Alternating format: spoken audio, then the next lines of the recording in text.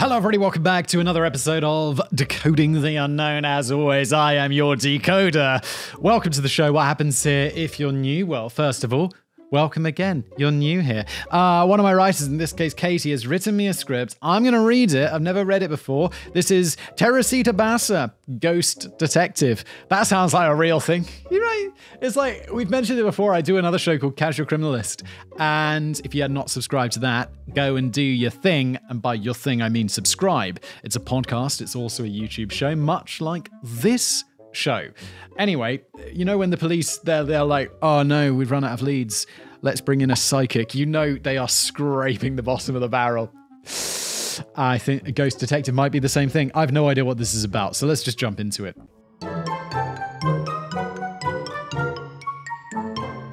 We like a bit of the old paranormal shenanigans on this channel, so here's a murder with a bit of a ghostly twist. As usual, we'll go through the story first and then get into the weird stuff afterwards. Sometimes we manage to decode things, sometimes we don't, but generally, it's a bit of an interesting ride along the way. I mean, I like to hope so. I like to hope so. I like to hope to think so. Confused myself. What the hell are you talking about? I can't decode that sentence, that's for sure. I like to think so. It really, you know, I usually have a good time shitting all over the ghost detectives of the world. This episode is about Teresita Basa, a woman who was murdered and whose ghost then came back to bring her killer to justice. Did it? Didn't it? Who knows? But let's get cracking. I'm going to say I know. No, it didn't. Unless her ghost is like some letter that she wrote and then hid it in a bank vault and gave someone the key and was like, unlock this after 10 years or whatever. And it's like, who murdered? I don't know. But that's not really a ghost, is it? But you could say like the ghost came back, you know, the spirit of her spirit came back would be better, because spirit can imply, you know, not her actual like literal ghostly spirit, but like the spirit of justice, you know. People know what I'm talking about. Why can't I use my words properly today? The murder of Teresita Basa. The first half of this story is pretty horrible and sad, but we need to tell it in order to possibly make sense of the second half. Oh, don't worry, I'm completely desensitized to horror because I do a true crime podcast that I already mentioned, The Casual Criminalist. Eternal podcasting glory. Or it's like, oh my gosh, I just did one the other day and it's like, and then he murdered a 9-year-old. And you're like, oh, for fuck's sake. Why? Why are people so horrible? Teresita Basa was born in the Philippines in 1929 and later immigrated to the US, where she completed a master's degree in music. By February 1977, Teresita was living by herself and working as a respiratory therapist in a hospital near Chicago, Illinois. I guess music doesn't pay. She was also taking up music again, working on a doctoral thesis at Loyola University. Apart from being really brainy at music, she was just a normal person getting on with life and giving out free piano lessons to local kids. She was not seemingly involved in any crime rings, dodgy dealings, or other nefarious things. Now, according to all who knew her, Teresita was a decent woman and not the type of person you would think would be involved in any sort of violent event. It is a felony. Unfortunately for Teresita Basa, though, that was how she would meet her end. Yeah, plenty of people who are not involved in crime or murders or violence or anything like that meet their ends as the victim of a crime. Because unfortunately, that's how crime works. You just need a perpetrator and a victim. The victim doesn't need to be also perpetrator as well. They don't. I mean, often they are, because it's like, you know, especially like gangs and stuff. When there was a gang killing, it's generally not just some innocent person. It's usually, I don't know, fellow gang member, some shit like that. Someone trying to, you know, what's it called? Not nussle in? Crustle in? You know, when they get on their turf. What? Why? I'm dumb today. On the evening of the 21st of February 1977, Basa got a phone call from a work friend. During their chat, it came out that Basa was expecting a man to drop around later that night, but she didn't give a name or a reason why he was going to be there. The phone call lasted about half an hour. It was about an hour after that Basa's neighbors smelled smoke and the building janitor called the fire department. When firefighters arrived, it became clear that the smoke was coming from Basa's apartment. Inside the apartment, they found a burning mattress, and underneath that, the naked body of Teresita Basa. Underneath the mattress? To make it perfectly clear that she'd been murdered, there was a butcher's knife still embedded in her chest, and her clothes were in a pile beside her.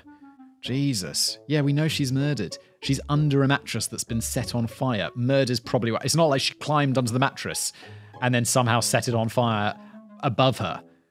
What the f***?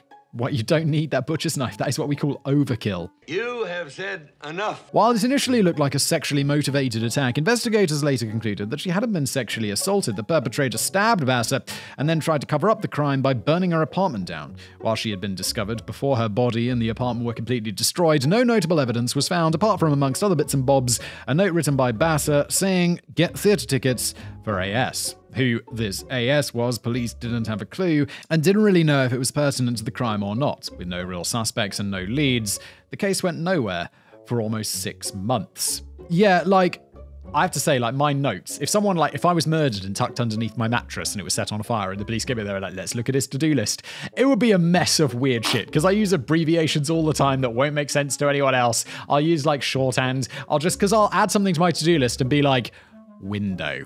And it will just be only I know what we're referring to here. And it might be I don't know, to fix a repaired window. I can't even think why I came up with the word window, but there's lots of different things that it could mean. Possession, 9/10 of the law. I have no idea what that means. I've heard that phrase so many times. Possession's 9/10 of the law, but I have no idea what it means. Hopefully I'm going to find out.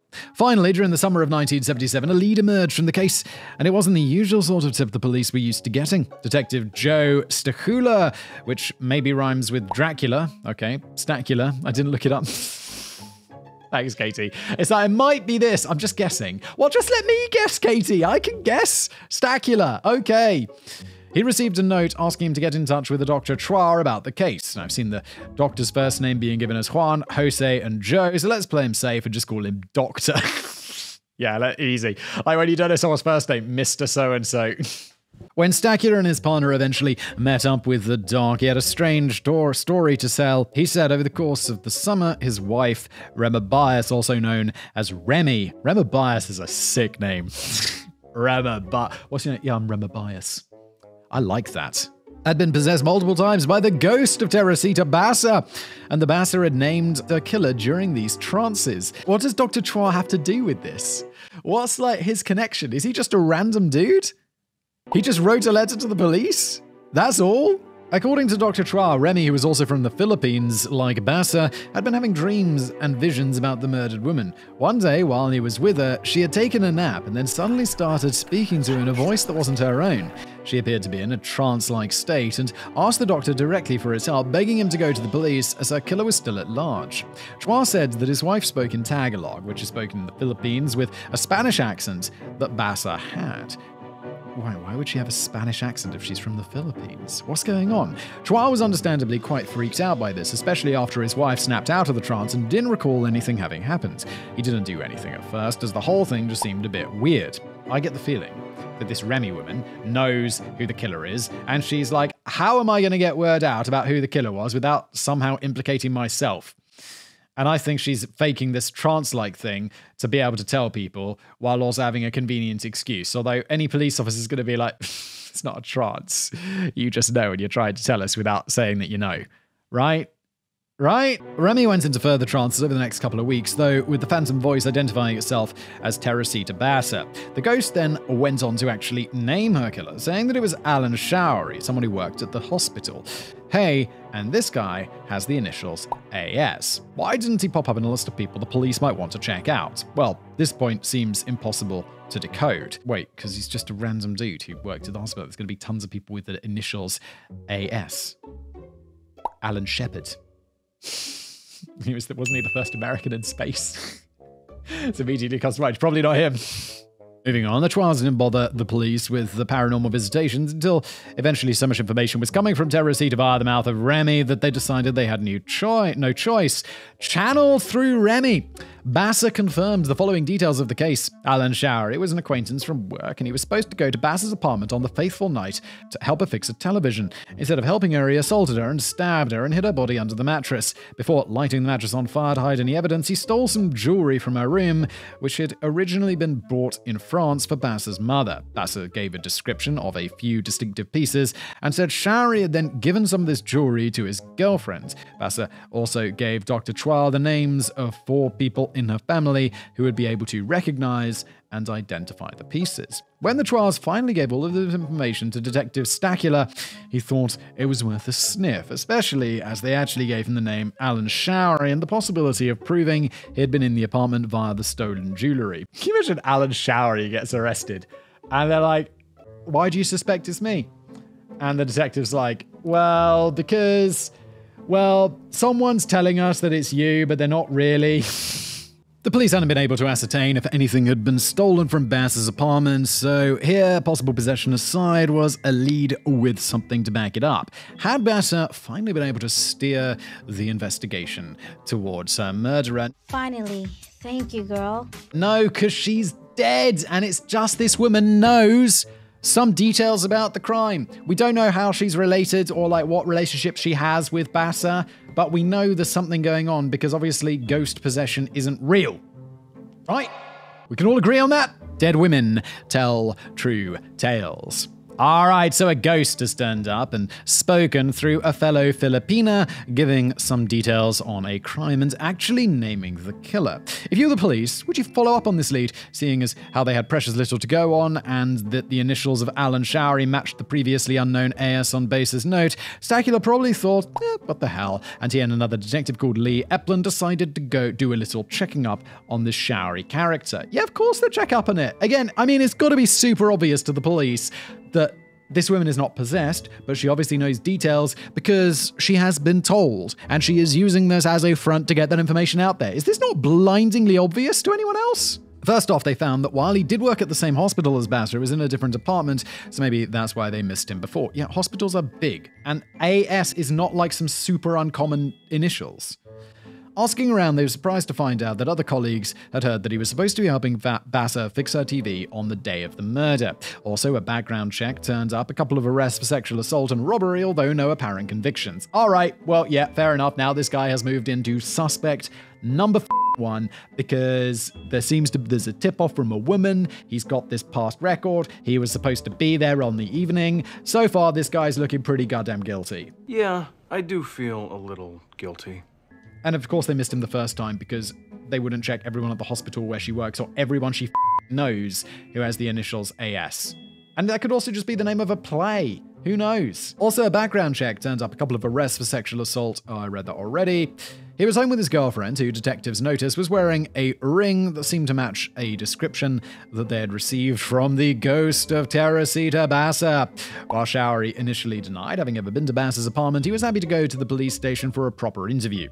Well, he probably wasn't happy about it, but he went of his own accord is what I mean. While at the police station, the detectives mentioned that they knew about the whole TV fixing thing, and Showery eventually admitted that he had indeed been to Basa's apartment on the night of the murder, but that he had been able to fix the TV there and then had just left.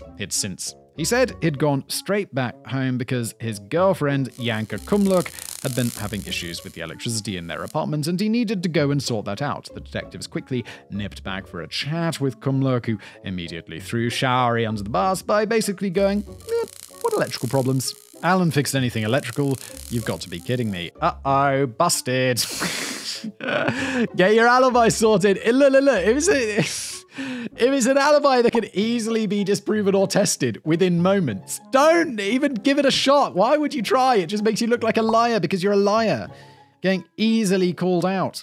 Taking another lead from the dead Bass's information, the detectives asked Kumluk about any new jewelry Showery might have given her, and she confirmed that in February the murder was committed. He had given her a few new things, supposedly as a late Christmas present. Pressing the ghost tip-off even further, Stacula and Eplin contacted some of the people mentioned during Remy's trance, and they confirmed that these new pieces of jewelry did indeed belong to the Bass family. The build-up of evidence finally led to Showery cracking and confessing to the murder of Teresita Basa.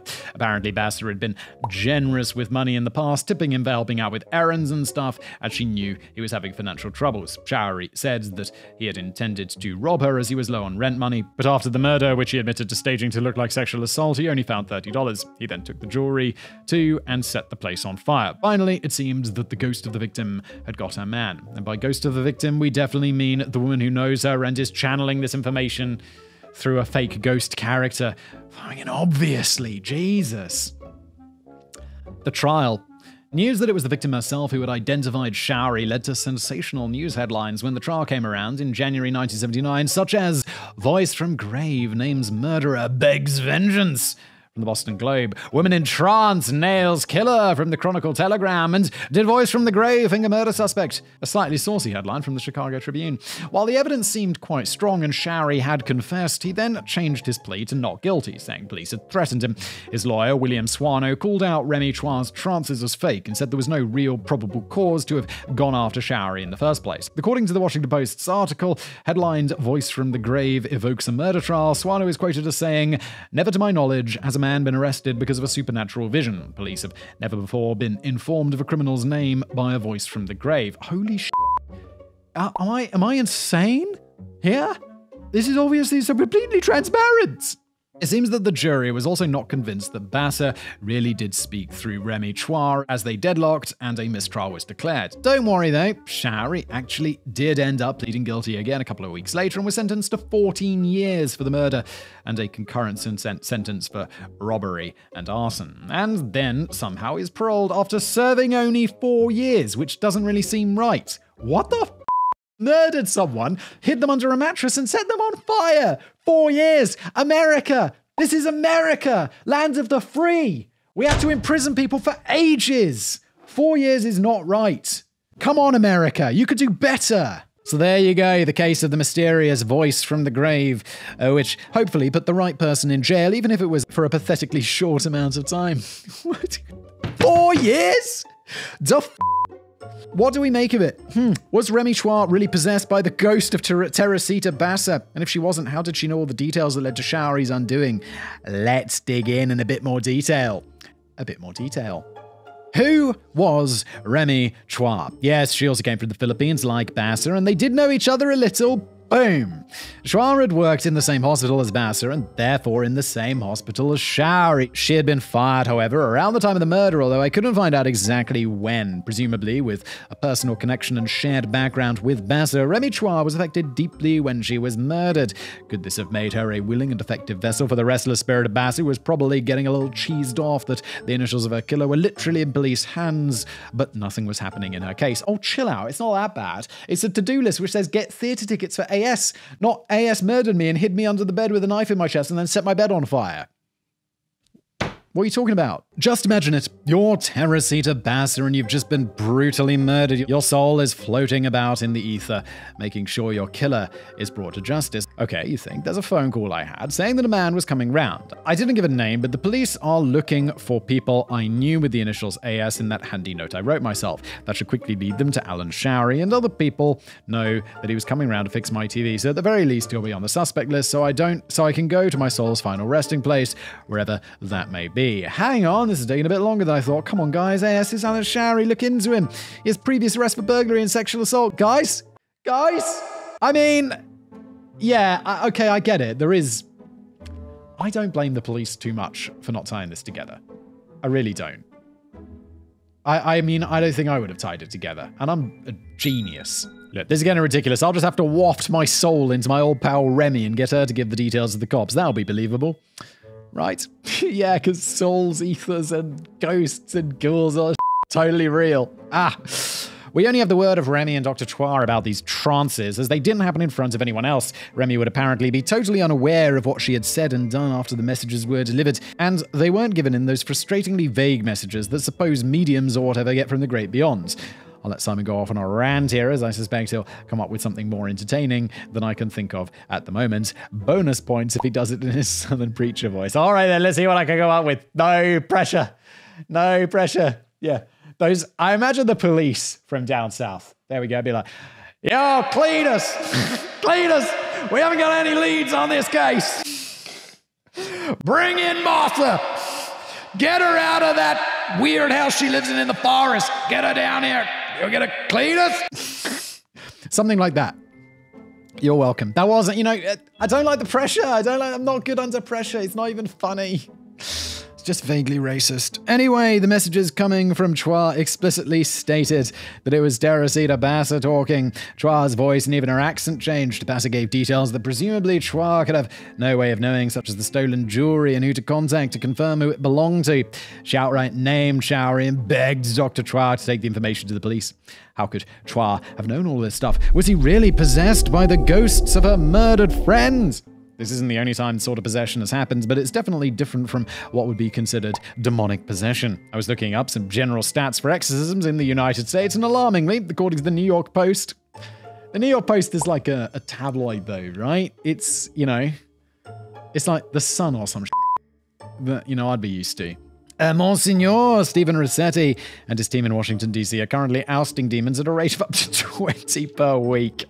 Remy Chua, that's a good grift you got going there, guys. Remy Chua wasn't harmed and didn't do any levitating or puking during her trance states, and if we are to believe that it was Basa's ghost telling the story, it seems that she literally just used her as a vessel to get herself heard. Some people just leave the story there, accepting that a strange and supernatural force was behind the case. Yeah.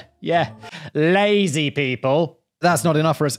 I hope there's not YouTube videos out there who just end on that. And I know there are, because I'm sure, like, if this channel was actually like, oh my god, supernatural's real,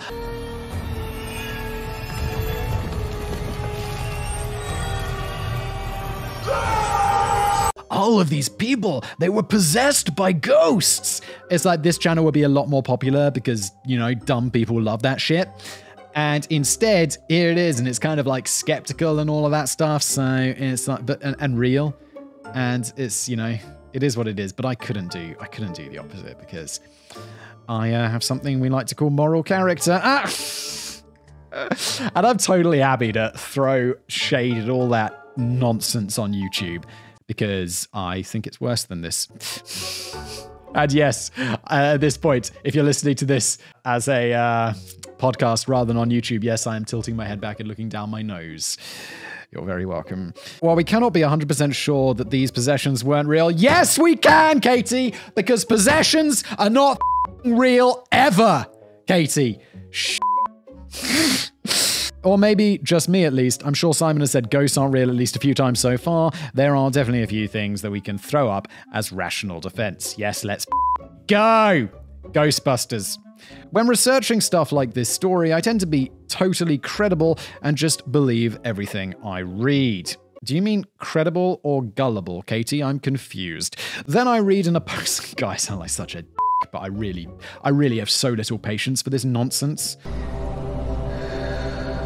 I feel it's just a grift. It's a scam. It's a con from the church exercising demons, which I'm sure they're getting money for, allegedly, to, you know, mediums pretending that they can communicate with people's dead relatives, to my mother-in-law got conned into doing some, like, automatic writing, where it's like, you know, someone thinks that they can teach you how to write, and you close your eyes and you enter a trance-like state and you write from, like, your dead mother and all this stuff. And I'm like, your money is getting ripped off. And now their dog has, like, testicular cancer, and they couldn't get an appointment for the cancer to be removed, all the tumor. They don't even know what it is yet, and his balls to be removed. She's like, well, I bought this anti-cancer music off the internet. And I'm like, oh God, but they're just exploiting you. And I don't blame her. It's this industry. It's full of scams. And I hate these people. And they know it's not real. No,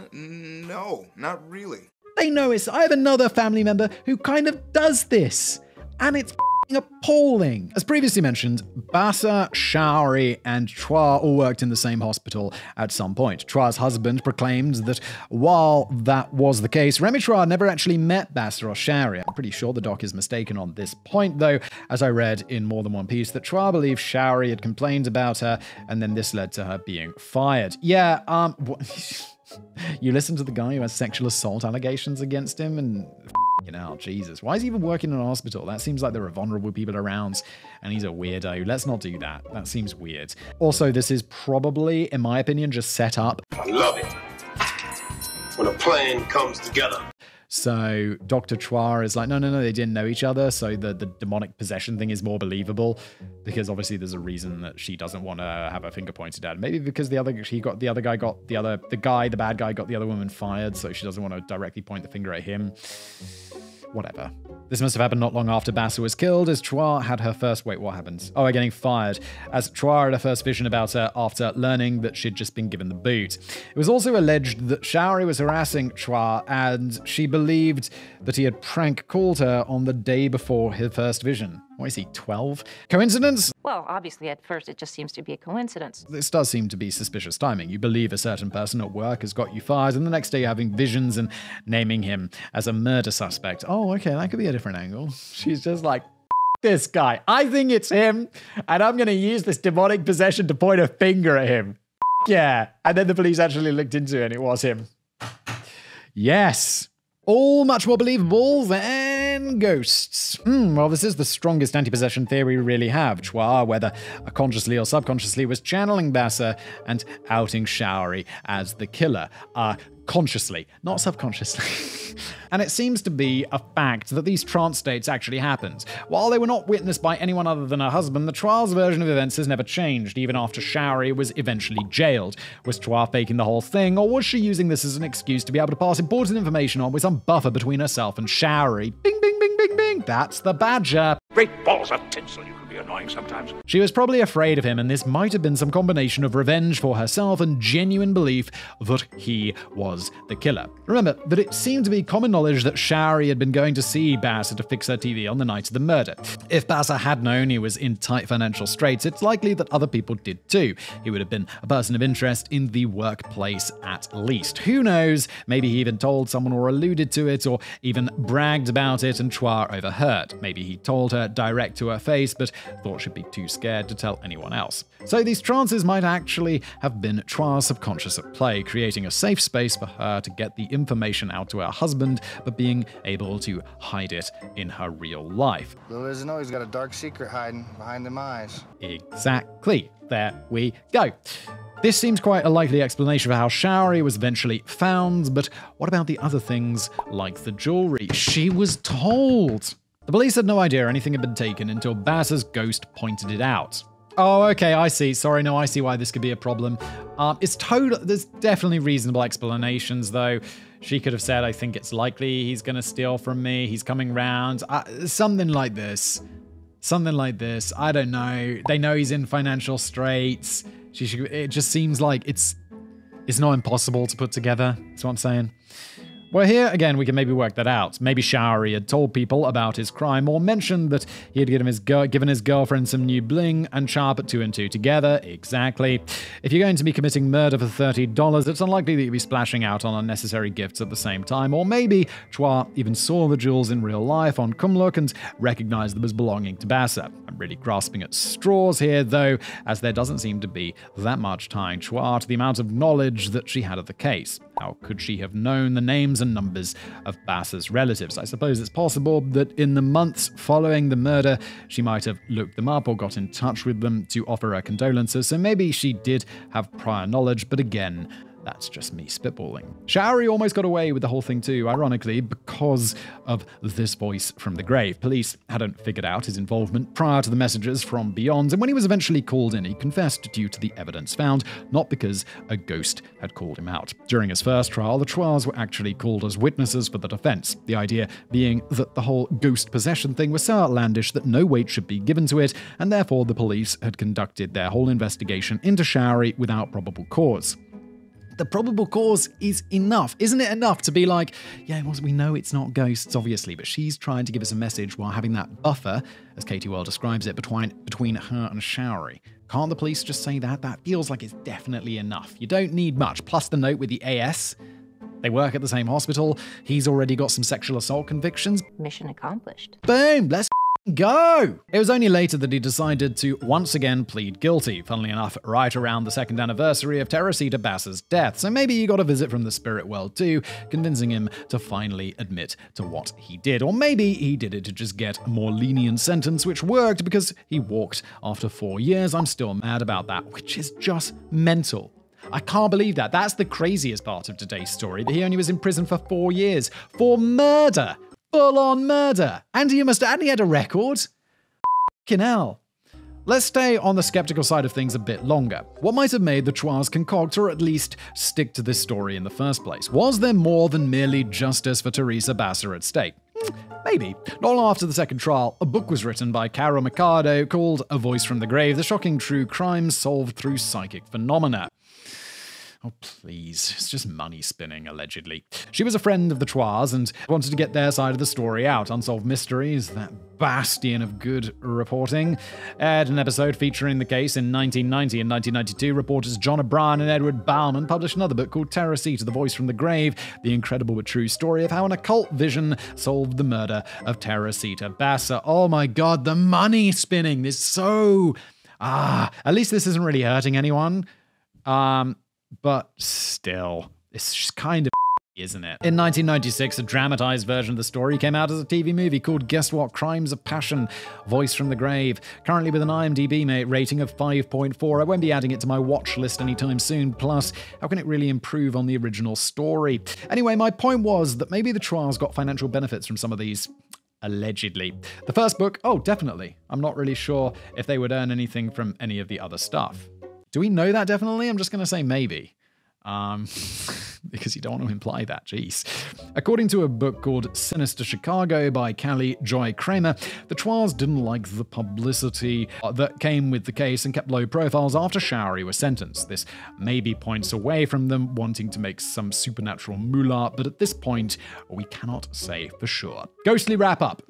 All right, so do we think Remy Choi was A, faking the trances and passing on information she had overheard or strongly suspected? B, actually going into some trance-like state due to fear and stress and passing on information subconsciously? C, never going into any trances and the Trials just made that bit up so they could blame the ghost if any of the details ended up being wrong? Or D, really possessed by a fellow countrywoman who was trying to get vengeance on her murderer? It's A. It's A, possibly C, but it's A. While it doesn't necessarily tie everything up in a neat little bundle, I personally think that the most likely answer is B. Katie, no! Come on! I know this one doesn't mean it's supernatural or anything, but... No. This is not... No. Okay, so reminder, B was actually going into some trance-like state due to fear and stress and passing on the information subconsciously. I just don't think that's likely. I don't think people pass information subconsciously very often. With knowledge that Choi had weighing on her so heavily that it came out in a weird way, Detective Stackula himself wasn't quite sure about what to think about it. He's quoted as saying, "To this day, I'm not quite sure whether I believe how the information was obtained. Nonetheless, everything is completely true." So the prevailing view seems to be that it doesn't really matter how the information came out. What's important is that it did eventually come out. Yes, agreed. Leading to the right man being caught and Teresita Basa's killer finally being brought to justice. Yes, totally agree. I don't care it came out. Even if it was a ghost, it wasn't. But even if it was, the right guy's in prison. And no, he wasn't. He's not even in prison. He only went to prison for 4 years. That's where this episode ends. Thank you for being here.